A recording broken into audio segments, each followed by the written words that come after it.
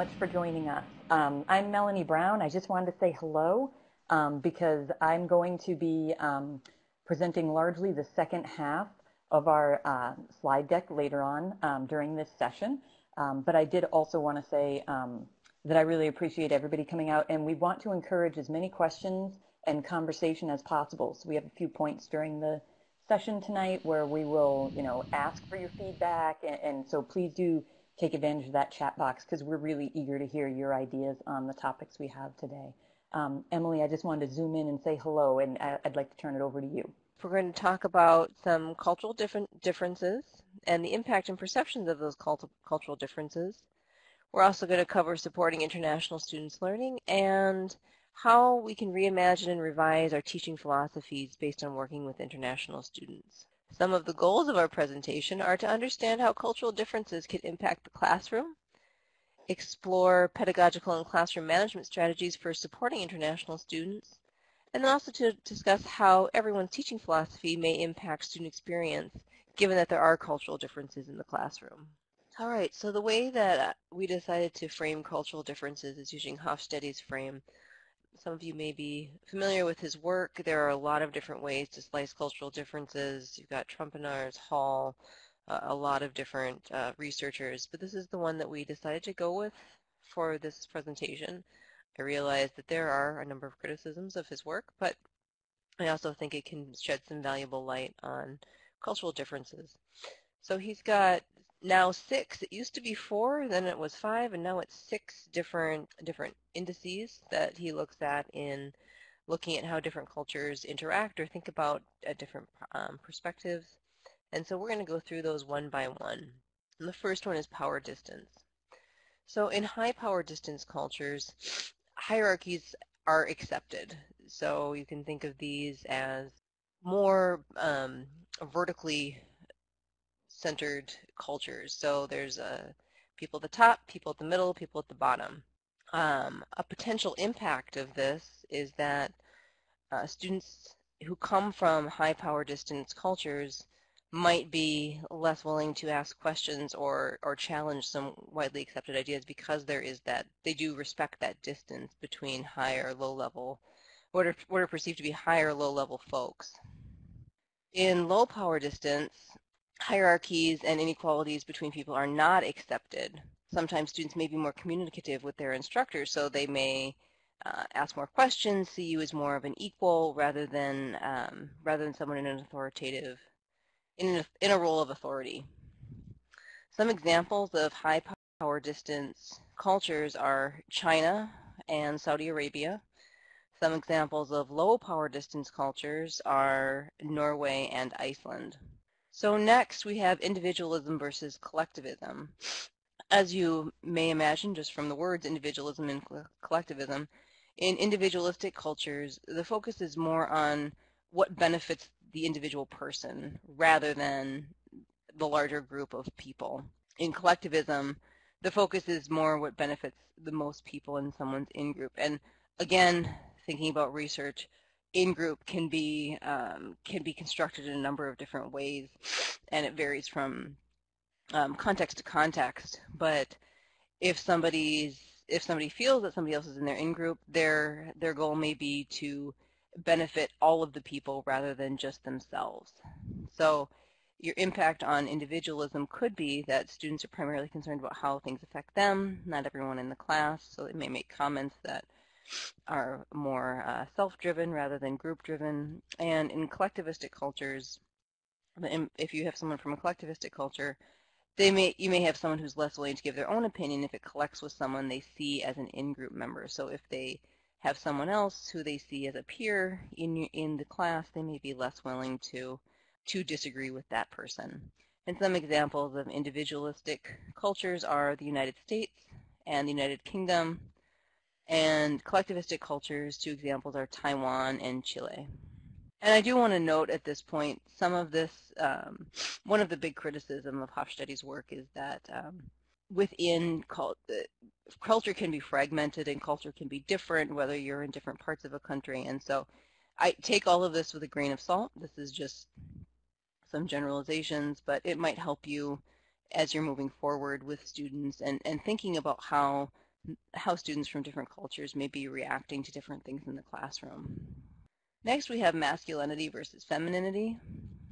In masculine cultures, the value is placed on material rewards, achievement, and folks there want to be the best. So this goes back to Deborah's comment about how some students feel they need to achieve an A. So that they may have come from a more masculine culture. In feminine cultures, there's more of a value placed on cooperation, liking what you do, and being more modest. So in this case, you may have students who enjoy more group work than individual work. And some examples of masculine cultures are Japan and Italy. Some examples of feminine cultures are the Netherlands and, again, Chile.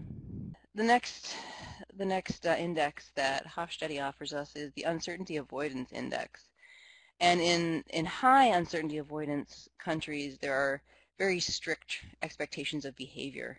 So people are expected to behave in a certain way and not deviate from that type of from that behavior, expected behavior. And folks in these countries or in these cultures can be intolerant of differences in beliefs. So you may, if you have a student from a high uncertainty avoidance culture, they may be less willing to accept differences of opinion. In a low uncertainty avoidance culture, there's more comfort with uncertainty.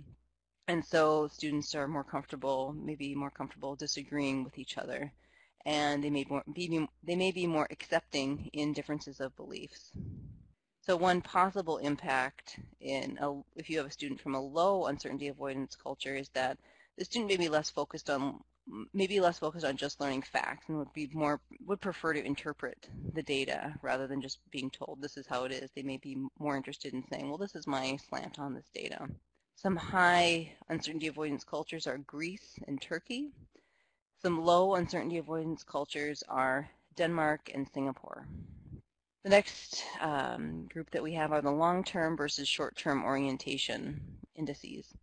And in a long-term orientation culture, they keep both the past and the present in view and have a very pragmatic approach to problem solving. So they're not only considering their history in the world and where their culture has been situated previously, but they're also looking towards the future. And always very pragmatic, not very belief or truth driven. One of the possible impacts with a long-term orientation culture is that students are likely aware that their research builds on the research of others and are interested in building knowledge because they have that, again, that pragmatic approach and a respect for what's happened in the past. In short-term oriented cultures, change can be a little bit difficult. Time-honored traditions are prized above all. There's a focus on normative thinking and big T truth. So one possible outcome is that students will show respect for instructors as they've earned a time-honored degree and a position of authority. Some examples, and this may surprise you, some examples of long-term oriented cultures are Belgium and Japan, and some examples of short-term oriented cultures are the United States and Finland. Finally, we have Hofstede's newest dimension, which is indulgence versus restraint. In indulgent countries or cultures, the prioritization is on leisure time and having fun.